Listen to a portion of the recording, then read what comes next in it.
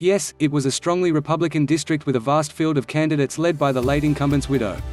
And yes, National Democrats didn't invest much in the race, in part because Texas Republicans will be in a position to gerrymander the district before the next election. But there was some talk that the results might be a harbinger of a monster pro-GOP midterm in 2022.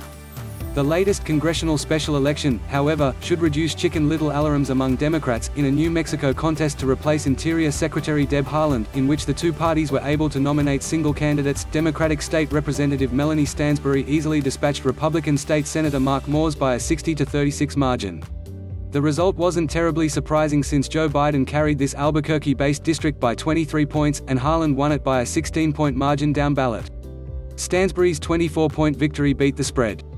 It was also noteworthy since Moores heavily emphasized the law and order message that Republicans had deployed with some success last year, in a district with rising, albeit not rapidly, violent crime rates and against a candidate who at one point appeared to endorse a Black Lives Matter police reform initiative.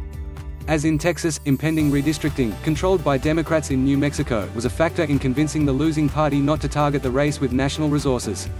In the end, Democrats outworked and outspent Republicans in a Democratic district, and no matter of GOP mystical pre-midterm mojo mattered, as FiveThirtyEight's Nathaniel Rakich observed before voters voted. From May 1 to May 19, Stansbury aired $194,000 worth of TV ads to Moore's $18,000, and overall, for the entire year and counting all campaign spending, not just TV ads, Stansbury outspent Moore's $875,000 to $470,000 as of May 12. She also had more than 4 times as much cash on hand, $525,000 to $126,000, ready to deploy for the final stretch.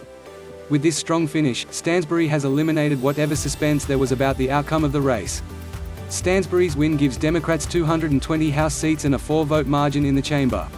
There are 4 remaining special elections on tap this year, the final runoff in Texas, 2 in Ohio, and 1 in Florida, but none are expected to change the ultimate partisan balance in the House.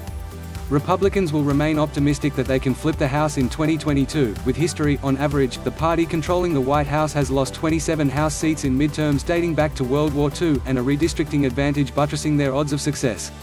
But it's not at all clear that the GOP will have an extraordinary midterm wave, or that Republicans can build a landslide by grinding away at a simplistic anti-crime, anti-socialism message.